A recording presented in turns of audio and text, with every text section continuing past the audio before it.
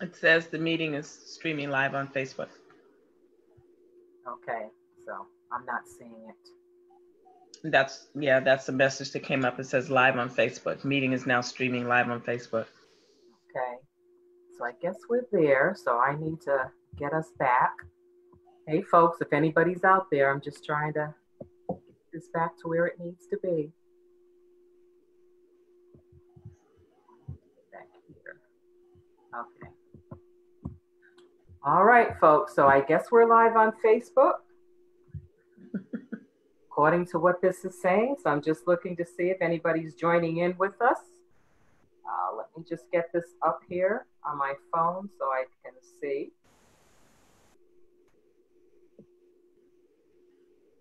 Okay, here we go. So we are live on Facebook.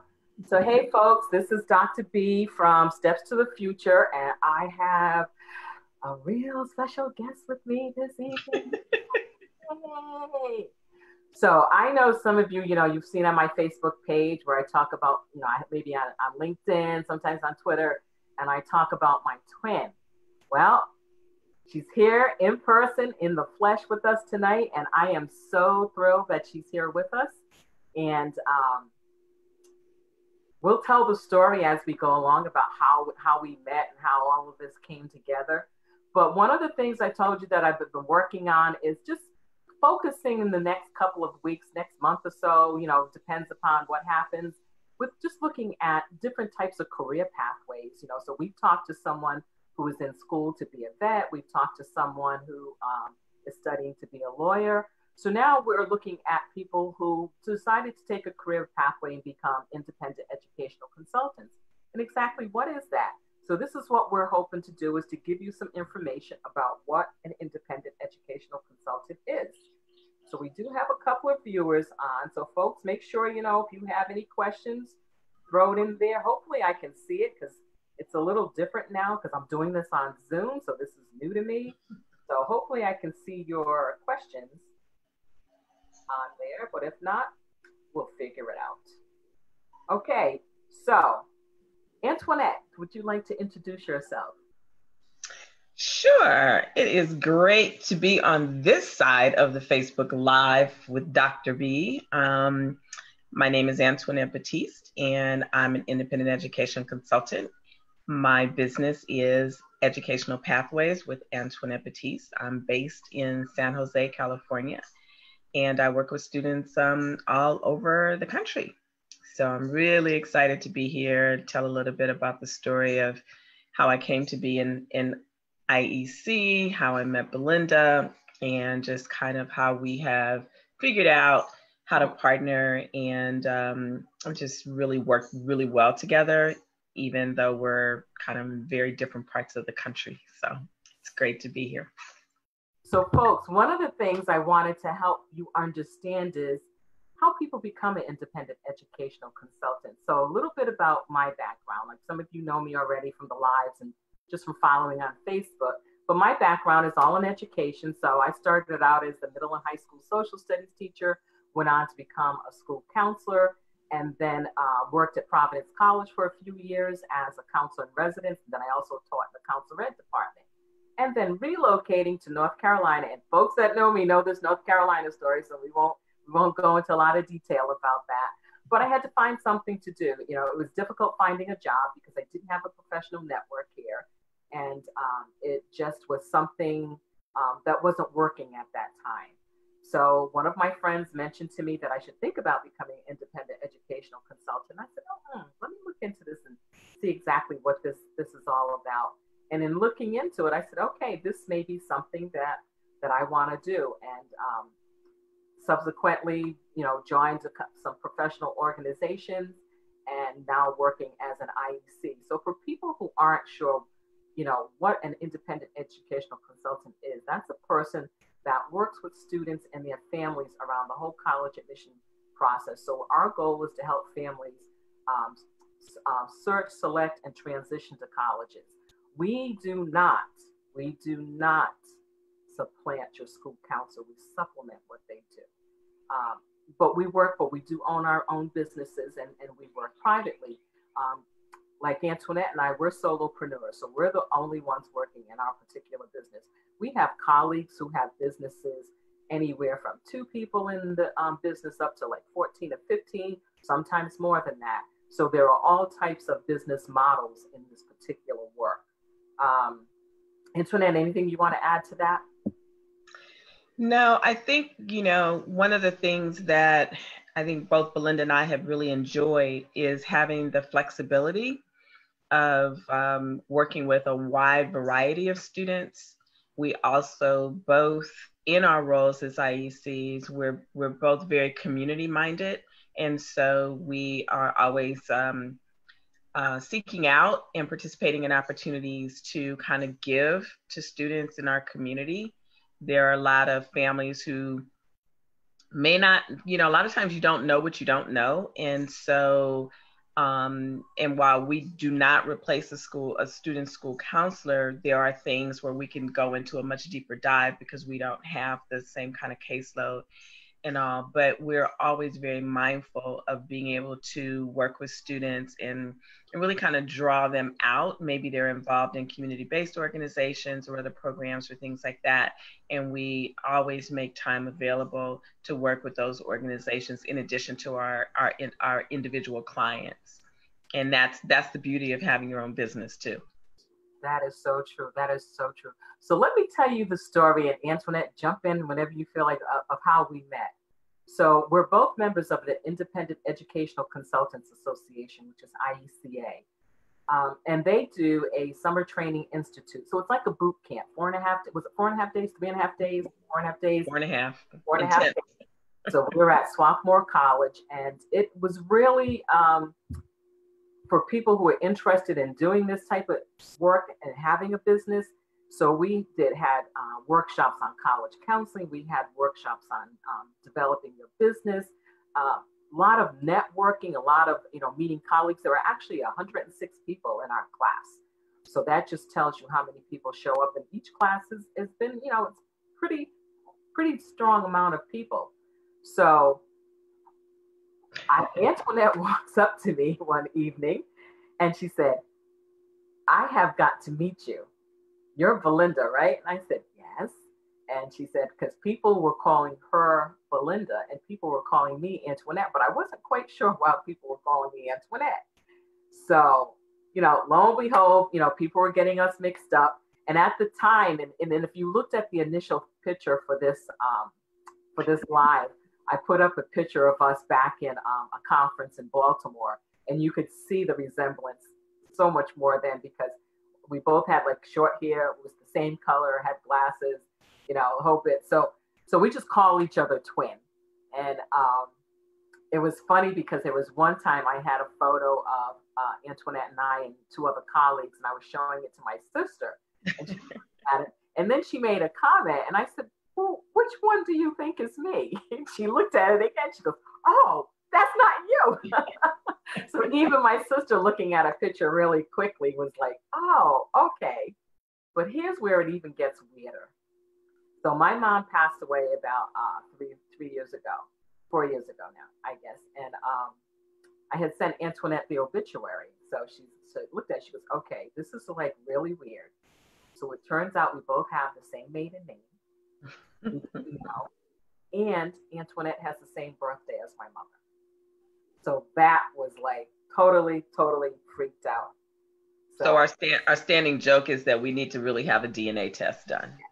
Yes, because who knows what's going on here. But now, folks, I'm just going to jump in here for a minute. This is the first time I've done a Facebook Live using Zoom. So if anybody's making comments and stuff, I'm not quite sure where those are going. So I see people are coming in and out. So, if I don't answer your question or don't respond to something that you're putting on here, it could be that I'm just not seeing it on my phone and it doesn't come up on this screen. So, we'll figure this out. But if you have questions or comments or something, and we don't get to them during this, we will certainly get back to you in the transcript for the oh God, I can't even talk today. Transcript for the live. So one of the Oh, go ahead. Let me just, so, Belinda talked about her background, having been a school counselor, having been a teacher.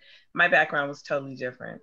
I was never in the classroom. I was never in any counselor program. My background was in high tech and in the roles of project and program management.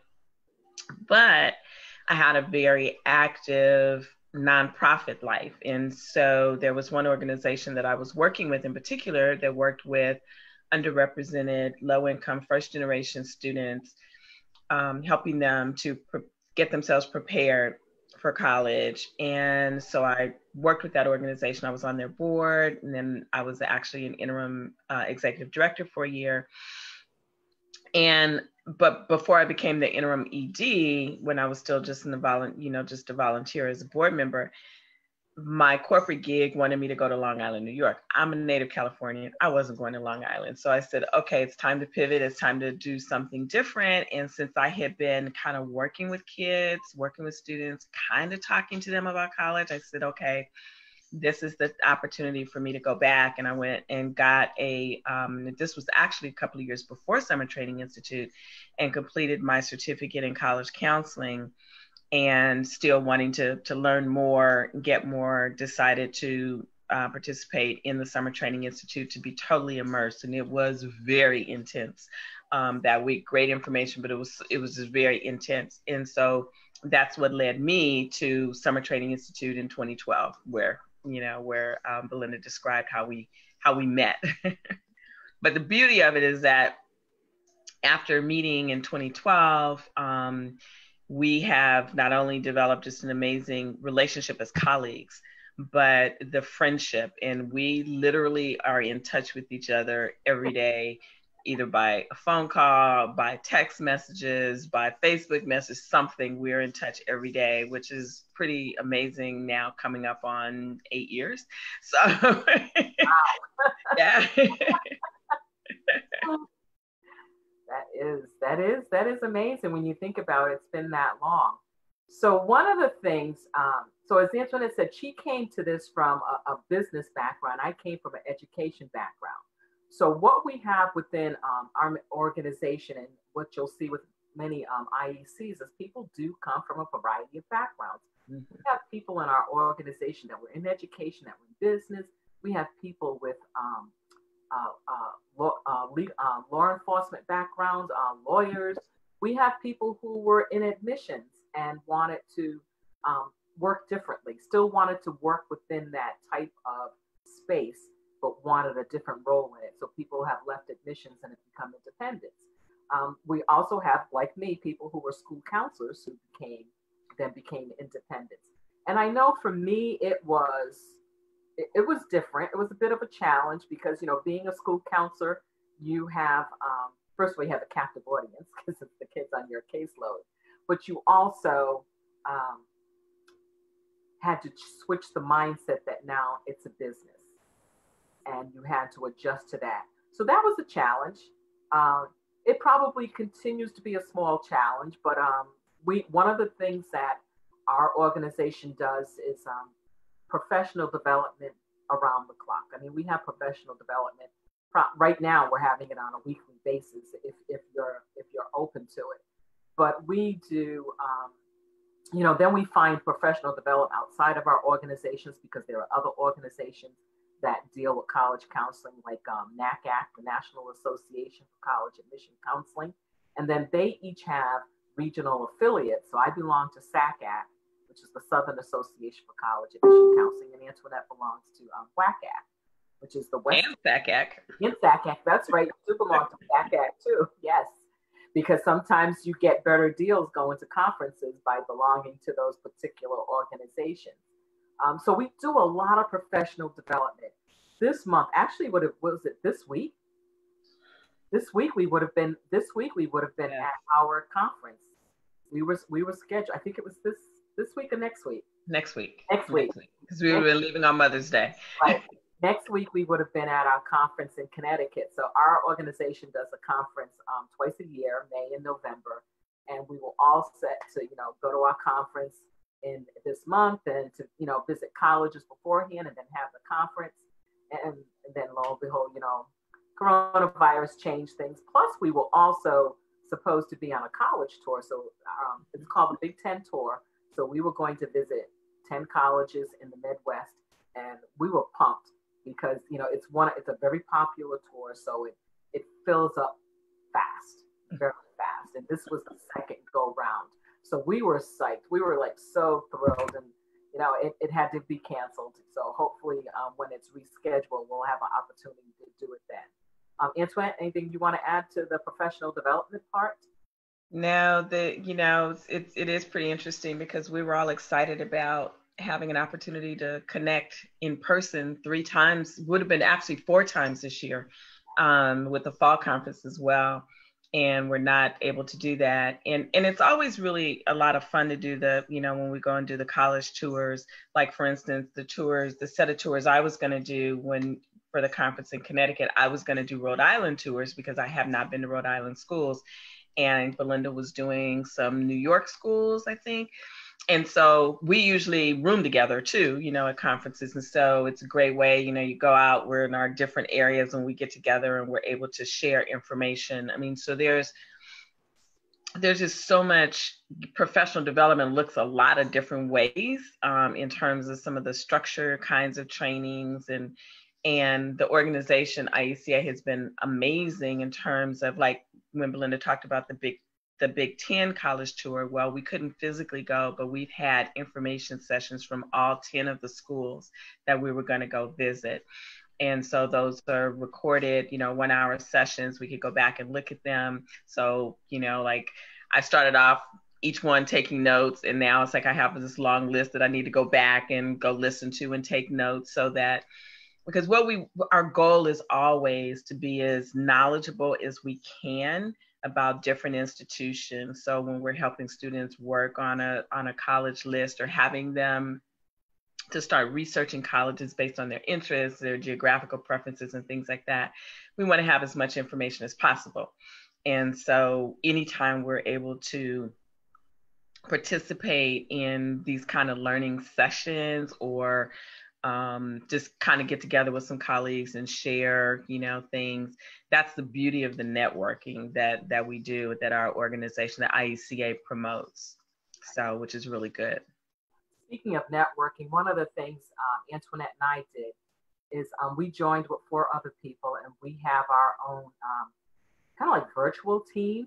Because one of the things we had to get used to that you find when you're doing this business as a solopreneur is that it's a little isolating. And, when it's just you and you don't have anyone every day to bounce ideas off of.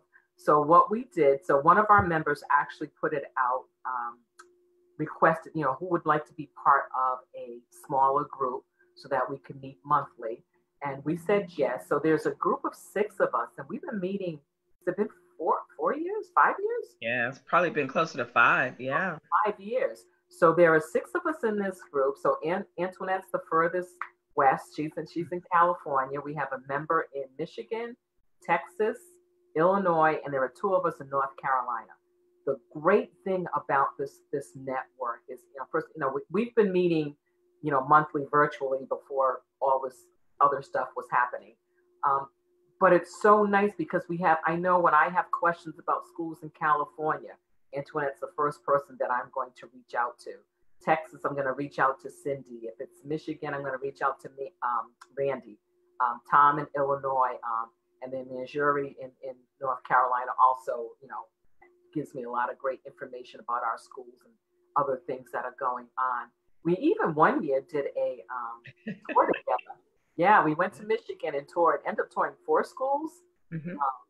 So we did our own little, group of 6 tour, and it was really nice. And we keep saying we've got to do this again. But since that time, one of our colleagues, Tom, the only male in the group, actually he and his wife adopted 2 children. So they've got little ones, and everybody else, either their kids are grown and flown. So we haven't figured out how to do that again yet.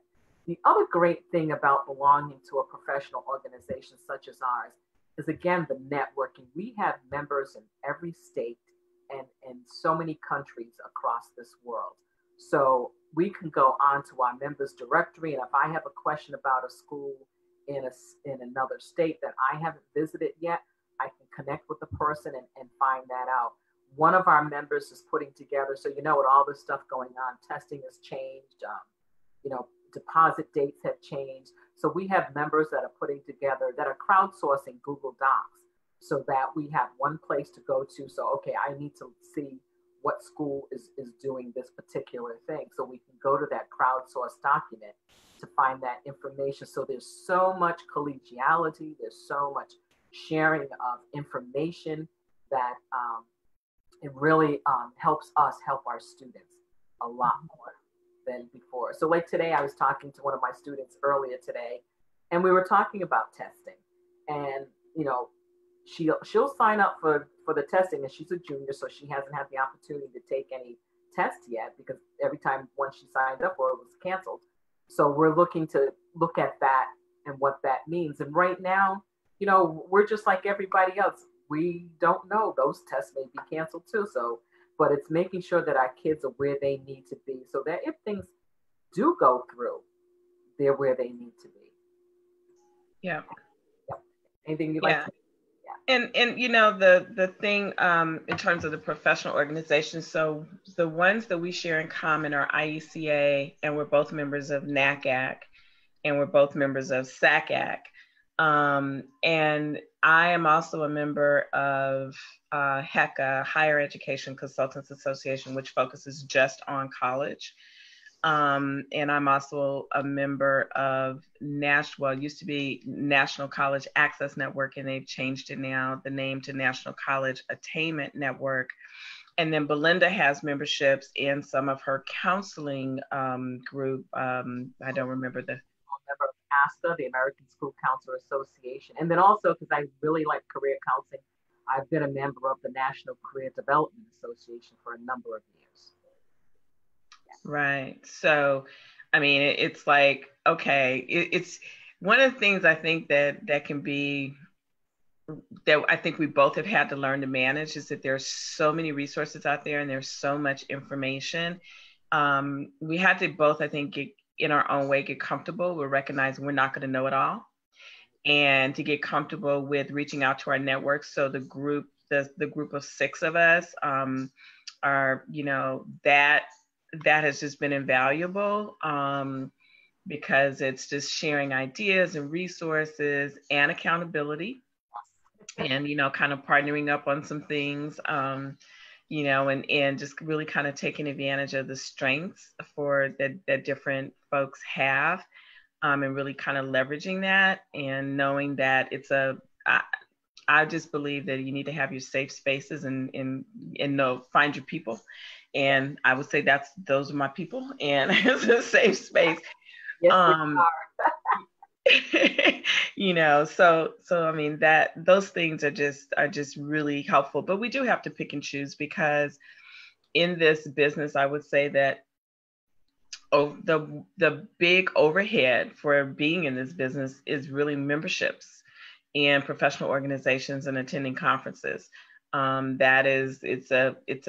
becomes big ticket item, very necessary for our work. But sometimes we do have to pick and choose. Are you going to go to this conference? Well, no, I don't think I'm going to go. And so then we, again, in our group of 6, we just kind of share ideas, share notes from sessions and things like that, which is really helpful. So. Okay, we've got a couple of comments here. Okay. So from Cindy. Oh, well, first Tim's in Rhode Island, and so when you mentioned Rhode Island, he goes, Rhode Island, go Friars. So that's Providence College. And then Cindy says, 2 of my favorite people. Yep, Cindy's one of our Texas person. One of our people. So, it's so thrilled that Cindy's on here. Yay, Cindy. So she's definitely one of she's our Texas rep. Yep. She's our folk in Texas who helps us understand all the systems and stuff going on in Texas, and she keeps us straight on our meetings and stuff. So it's really good. Thank you, Cindy. We appreciate that. I finally figured out, folks, how to get these messages, because like I said, this is the first. Okay, good. I'm glad you're driving that part of things.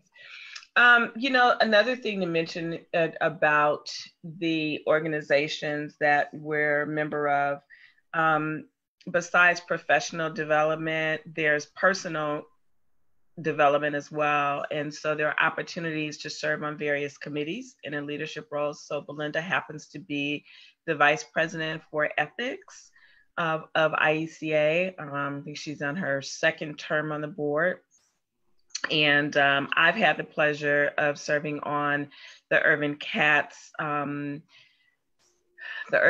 Award Committee, and that is one where we recognize a member of the organization who has done work in the community, typically helping underserved students and families. And so that just speaks a lot, sort of to my heart for a lot of the work that I've done. So there are those kinds of opportunities too, which we are able, I know through the with the Cats Award, I was able to learn and meet more of our other members in the organization to kind of learn some of the strengths. And it's always very heartwarming to know about the good work that people are, because quite honestly, IECs get a bad rap. We get a bad name. People think that we all have these, kind of $1 million practices, and that we have all of these very exorbitant rates, and that we're filthy rich and things like that. But I don't remember what the percentage is, but it's a pretty significant percentage of IECs also do work in the community, and that may be with community organizations, that may be providing pro bono services or discounted services, or partnering with an organization to provide services. And so that's something that we take very seriously, and I just don't think that IECs in general get recognized for doing that, because there are a lot of assumptions. Just like people assume, and the first thing Belinda said is that we do not, supplant the school counselor. We kind of expand on those services. And so just a lot of misconceptions about who IECs are, what we do. And so it's always nice to have opportunities like this to talk a little bit more about the kinds of things that we do. I thought it was important because, like I said, I'm doing this series around different career pathways and stuff. And I thought it was really important for people to understand, and for students to understand, that a lot of times you may go to school, and you get a degree in a particular area, and you feel like this is the only path that I can go down with this degree. But we wanted to show you how entrepreneurial type of work in all fields gives you so many opportunities to do things. So my background in education had to really be supplemented with a lot of business stuff. Antoinette already had the business background, so she did a lot of work in the college counseling piece, because she was already doing that type of work in the community, and now she just was able to mesh the two. And that's one of the beauties of what we do, is that we're able to tap into each other's skills and get that knowledge right from people that we're already working with. And plus, like I said, all of our professional organizations provide such wonderful professional development on a regular basis. And all you have to do is avail yourself of it. But like Antoinette said, sometimes keeping on top of all of that professional development is crazy. So I know, like everybody else, you're probably zoomed out. We are doing anywhere from, I don't know, some weeks, some days, some weeks I've in this shelter in place, I think I've done sometimes up to 10 webinars in a week. So my notebook's kind of a mess, but it's just so much. But it's almost that fear of missing out. You just want to make sure you have the opportunity to learn this information. So some of the other things. So what else would you say about us that people need to know?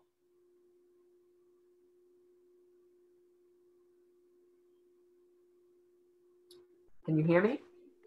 Yeah, there was some background noise. I was trying to, so that's why I had muted myself. Okay. So, I think in terms of what do we do, kind of the breadth of services. So we work with students, helping them to everything from course planning to figuring out which standardized testing to take, which of course we're just kind of going off on a tangent on that now. We are talking to them about how to go about researching colleges, Belinda mentioned that she is, and then we go through the whole process of the whole application, supporting them, helping them to get organized around the kind of the deliverables, the due dates, what's required, the essays, all the things that are required. And the fun part is getting to know the students over time and supporting them through that whole process, whether we start working with them freshman year or whether we start working with them, junior year, it's still that process of getting to know. And I think that one of the things, even though I would say our strategies, our core belief is the same, is very similar. And that is that young people and getting them to recognize their gifts and talents is really important and really should be what guides the process. And so we go about it, kind of some different techniques and assessments and things like that. But it's always, we both are very, very student-centered. And kind of getting rid of all the noise that's out there, the U.S. News and World Report, because those may not be institutions that really fit a particular student's needs, desires, and things like that. And that I know is a part that I just love, just watching young people just come to life and embrace themselves. So that is really kind of what guides the work, regardless of where we start in the process with them. That is so true. It's, and when students, when you see them, as Antoinette said, come into themselves and they realize that they are special people, that they are unique, that they have fantastic talents, that they have value, something to offer. It's like amazing. I mean, that's the best part of this work, is being with the kids. There's nothing better than that. It's being with the kids, listening to them. Like the young lady I was talking with today, there was one point where I was just like sitting back, just listening to her, because she was just so enthusiastic about what she was doing. And even though, her summer plans were changed because her summer camp, she was going to be doing an art program at the Rhode Island School of Design. And of course that's been canceled.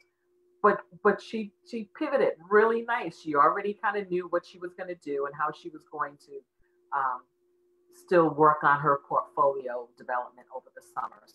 So that was pretty good. And it's just being with the kids. It doesn't get any better than that. It doesn't get any better than that. Right. And the thing is that, we say that, our contract goes from this period to this period, which is typically around May 1st of the senior year.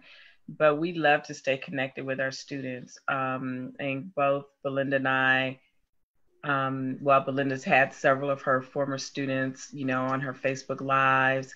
I just spent probably almost an hour yesterday with one of my former students who's now in her master's program at Sacramento State, and just chatting with her and her mom and just kind of, seeing how things are going. A couple of weeks ago, another student that's going into her senior year, finishing up her junior year at Loyola Marymount, and it was the first time we just had an opportunity to just kind of sit and connect, and what's it been like for you, what have been the good things, because we like to get that feedback in both in a formal and informal way.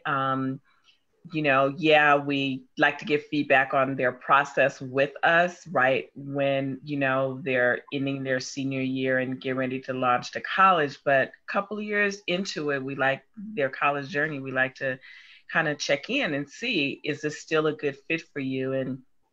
And what would be something that a student who's considering this school, what is something that you would want them to know?